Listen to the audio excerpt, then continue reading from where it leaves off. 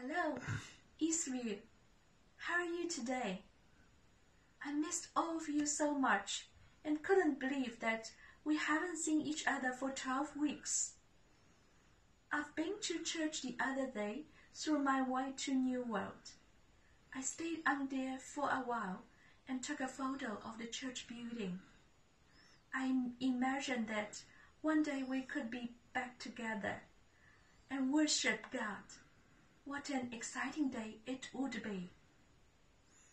Being away from church and no close contact to people other than families is really hard to everyone. What is the difference for the hardness to Christian and no Christian person? I've been meditating recently, and I'm thinking that with God through Zoom, I personally got these advantages. First, I realized that we are under the law and the rule. I've been to supermarkets once a week and seen people wearing masks and trying their best to keep social distance. I'm pretty sure that it is no chance to get Delta, so limited going out these days. As government put these rules, God has also put conscientiousness into us, guiding us that what we should do and what we shouldn't. In every circumstances, this has kept us away from unnecessary temptation. Second, I realize that we are in a lovely community of church, virtually and spiritually. I'm really grateful for the regular Zoom meeting and all these calls, texts, and emails. Of course, thought of the day.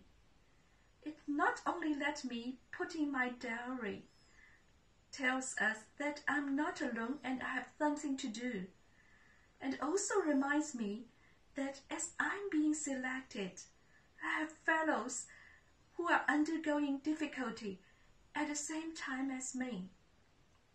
And we have a God who cares about us and being with us all the way through.